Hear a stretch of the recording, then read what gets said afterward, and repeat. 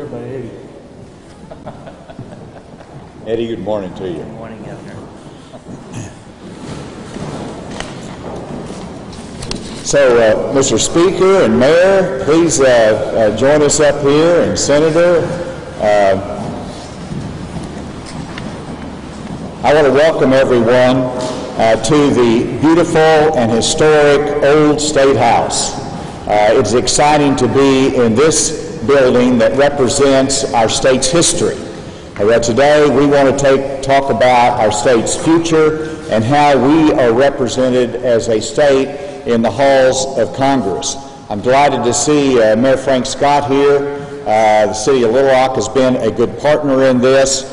Speaker Matthew Shepard, who helped guide this through the General Assembly, and of course Senator Dave Wallace, who was the lead sponsor of the legislation, is with us today. Representative Jeff Wardlaw was the House sponsor, and I want to express appreciation to them. Today we are to talk about Arkansas history as it will be shown to the world in our nation's Statuary Hall in the halls of the U.S. Capitol. That is where 3 to 5 million visitors from across the world come see our history in the United States Capitol. In the last 100 years, Arkansas has changed as a state, but the changes that we have seen as a state are not reflected in our nation's capital, and our visitors do not get to see that change in our representation in Arkansas. I recall as a freshman member of Congress, the Speaker of the House hosted dinner for all of the new members of Congress in Statuary Hall. In the candlelight, and as you looked around, you saw history. And can you imagine a new member of Congress being there in Statuary Hall and seeing the statue of Daisy Gatson Bates representing the state of Arkansas, or Johnny Cash? And that's what our history is changing. In the near future, we'll be showcasing those changes by replacing the statues of James P. Clark and U.M. Rose with the sculptures of civil rights icon Daisy Bates and music legend Johnny Cash. And I've already said thanks to Dave Wallace and Representative Jeff Wardlaw. I also wanted to acknowledge Secretary Stacey Hurst, who is our host today, the Secretary of the Department of Parks, Heritage, and Tourism, who's been really key in helping to raise money, but also to pull all of this together. I also want to thank the National Statuary Hall Steering Committee and the Capitol Arts and Grounds Commission, who are overseeing the details of this project. Shane Broadway serves as chairman of that committee, and you will be hearing from him later. I also wanted to thank my legislative director, Karen Watley, who has taken this leadership role in behalf of my office. Also, the members and leadership of the Foundation for Arkansas Heritage and History, they have agreed to accept donations and account for the donations, which is a great benefit to us. I want to thank Secretary John Thurston and his team, who have helped with the bid proposals and shepherd this project as well. And now to today's announcement. Today I'm reporting that our early fundraising goals have been met and exceeded. Our goal is $1 million for the entire project. That will cover selecting the best sculptors, completing the work, having approval from the architect of the Capitol, and having the sculpture shipped and placed in the Capitol. Today we have pledges and cash on hand of over $500,000.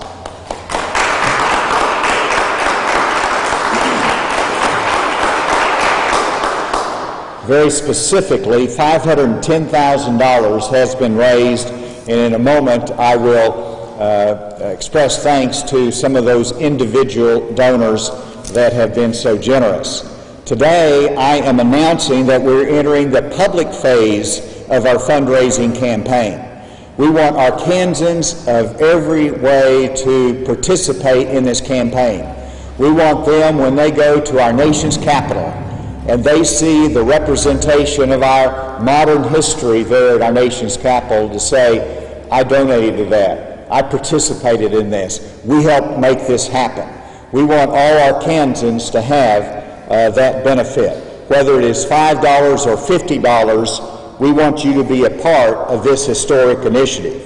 I have made calls to major donors. Secretary Hurst has made calls to major donors and others. And even during a pandemic, companies and individuals step up and say, this is important for our state. We want to be a part of it. The lead donors, and let me make sure we emphasize this, the lead donors include Walmart, City of Little Rock, Sony Music, Simmons Bank, Stuart and Kelly Walton, Tyson Family Foundation, and Jordan Gardner, I understand, is here. Thank you, Jordan, for being here and supporting the Tyson Family Foundation, for supporting this project. And then Crown Merchandise as well.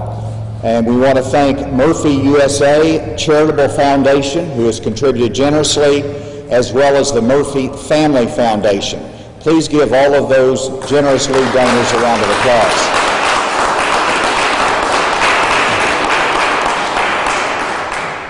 But everyone should have the same joy and opportunity, and that is the reason that we have made it easy for everyone to contribute. You simply go to this website and you'll be able to make your donation online, whether again it's $5, $50 or more. We welcome contributions of every size in the public phase of this campaign. My goal is to have this completed and installed before I finish my time as governor. Now, I know some of you think that's going to be 20 years from now, but it's not. It's around the corner, and that sounds like a lot of time when you realize there's more than 2 years left, but there is a lot of work to be done. And I want to now recognize Shane Broadway, the chair of our National Statuary Committee, to make his comments, followed by Charles King, president of the Daisy Bates House Museum Foundation. And again, yesterday was Daisy Bates' 106th birthday. So happy birthday to her. And Shane, bro, there you are. It's yours.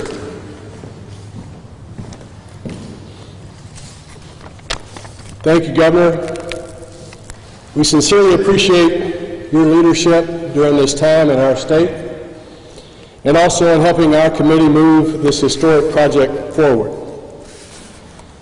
As a former U.S. Capitol tour guide who has walked through Statuary Hall on countless occasions, as a former Speaker of the House who was Speaker of the House when Daisy Bates Day was designated in Arkansas, and who now works for a university system that owns the Johnny Cash Boyhood Home in Dice.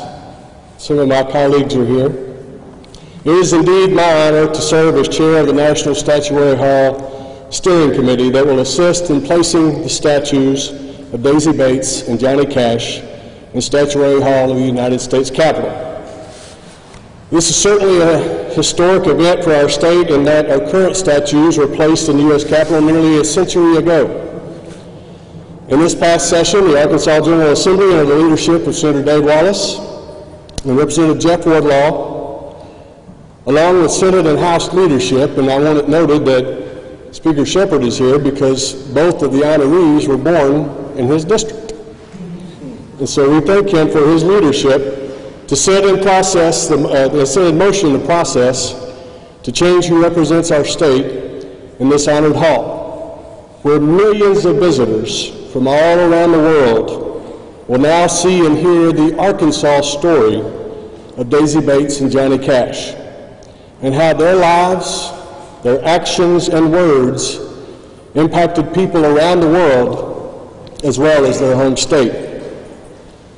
For the past year, our committee has begun the meticulous process of working in a step-by-step fashion with Secretary of State Thurston's office, Kurt, thank you, the architect of the U.S. Capitol, our very supportive congressional delegation, visiting with both families on the placement of the statues and the photos that will be used for the artist. Johnny Cash, his statue will be in the Capitol Visitor Center. Daisy Bates, after consulting with the family, Daisy Bates will be across from Rosa Parks and next to Jefferson Davis. A fitting place for a civil rights icon to be in the U.S. Capitol. We've also been talking with other states who have recently gone through this process, developing the process for an RFQ and receiving RFQs from artists from all around the country that we are now reviewing, as well as initializing with Governor Hutchinson's leadership and with help from his staff, Karen Watley and Secretary Hurst, to raise the needed funds for our new statues and their placement in the U.S. Capitol. We are excited today to begin this new phase so that the citizens of Arkansas and people from across the country and around the world will have a chance to participate in this historic event and be part of honoring a civil rights icon and the first musician to be chosen to be placed in Statuary Hall. We sincerely appreciate all who have pledged or given to this effort thus far, and we look forward to the celebration of the induction of Daisy Bates and Johnny Cash in Statuary Hall. I would now, if you will indulge me, like to read a statement from the family of Johnny Cash. The Cash family is extraordinarily proud that Johnny Cash has been selected as one of 2 Arkansans whose statues will represent the state in Statuary Hall in the United States Capitol. Our father and brother was fiercely proud of his upbringing in the New Deal era colony of Dice, and he would be deeply moved and honored to know a sculpture of him will forever stand as an Arkansas native son in that great hall.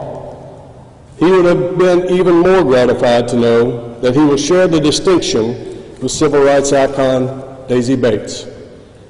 Our family is tremendously grateful to the sponsors of the bill, Senator Dave Wallace and Representative Jeff Wardlaw, Senate President Pro Tem Jim Hendren, and Speaker of the House Matthew Shepard, who worked to bring the bill to completion.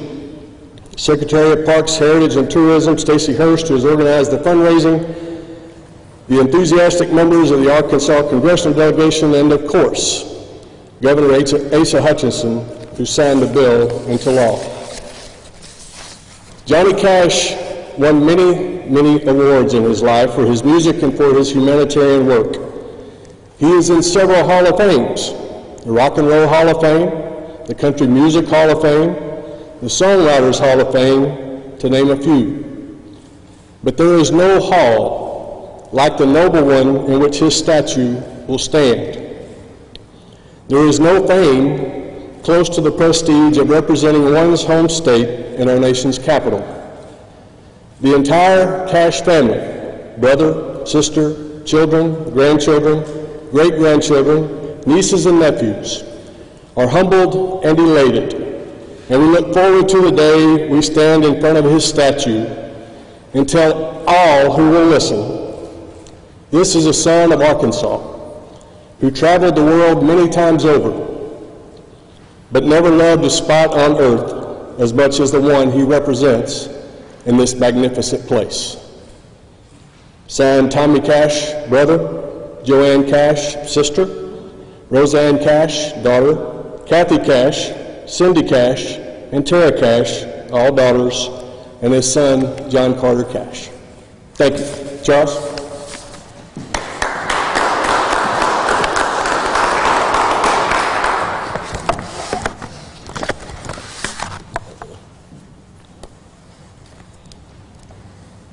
Thank you, Shane. Governor Hutchinson, members of the legislature, Secretary Hurst, Mayor Scott, thank each of you for the work that all of you have done to get us here today. On yesterday, Wednesday, November 11th, we celebrated the birthday of the legendary Miss Daisy Lee Gatson Bates. She would have been 106 years old. The Daisy Bates House Museum Foundation, along with the Little Rock Christian Ministerial Alliance, worked throughout the year to keep the Daisy Bates legacy alive and to create and foster the spirit of community that Ms. Bates so humbly spent her life in service to. The home is located at 1207 West 28th Street in Little Rock. It is open to the public for tours by appointment. To all of those who are benefactors of Daisy Bates' life of service, and that would be all Arkansans and most peoples of America, we are proud to stand here today, along with the governor of our great state, to proclaim to the world that in Statuary Hall of our great nation, where only a few Americans are enshrined for their service as nation builders, that Daisy Lee Gatson Bates, along with another great Arkansan, Mr. Johnny R. Cash, will stand as a testament throughout time to the belief that access to education is the key to success. It is what the American dream is built upon. Mrs. Bates, along with the Little Rock Nine and their families, boldly and with strong spiritual faith, were willing to sacrifice it all. Yes, including potentially their lives, so that others could live out the dream that this great nation so proudly offers. To some, the legacy of the struggle of 1957 is not known. To others, it is quickly forgotten. As a nation, we must never forget. So the gifts that we ask for today will correctly enshrine the work of two great Americans. Daisy Lee Gatson Bates and Johnny R. Cash will stand proudly in our nation's statutory hall as representatives of the very best Arkansas has offered. Thank you to all the legislators who authored, co-signed, and voted for passage of this honor. Thank you to all those who will give to this honorable cause. Thank you to Mrs. Bates and Mr. Cash for your lives spent in service. We are all better by you. Thank you.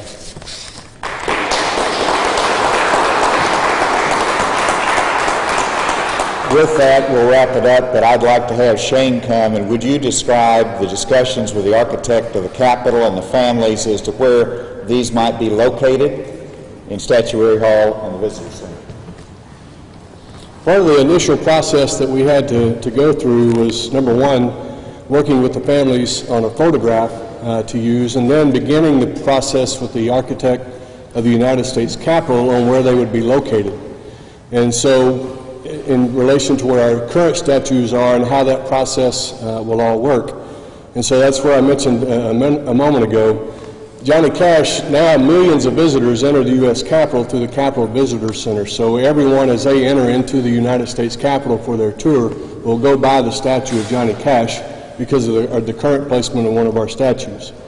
The other required a discussion that we had as a committee in terms of where the other statue was, and wanting to make sure with the Daisy Bates Foundation that everyone was in agreement that was an appropriate place for Daisy Bates to be, because the first thing the architect of the Capitol came back to Kurt and the Secretary of State's office and said was that she would be next to Jefferson Davis.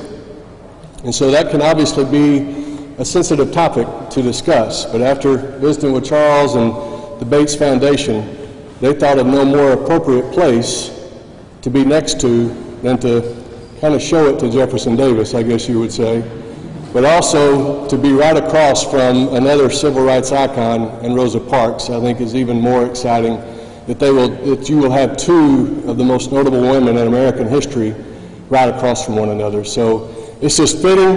It's very exciting. This whole process has been really interesting to be a part of. There's a lot of steps to this that I don't think any of us ever expected we were going to have to go through in terms of getting these statues eventually there. And that includes, once the statues are done, getting them there, bringing the other ones out, probably all in the same day.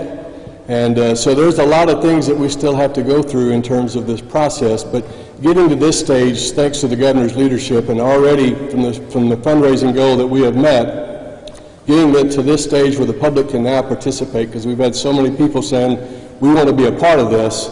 This is a special day, and I can't wait till the day that we have the ceremony at the Capitol. And we're going to do it with Governor Hutchinson leading that day. Shane, here's my check. Oh, wow. That's Man, that was quick. Thank you. Thank you, all. Thank you, Governor. Yeah, that color's good.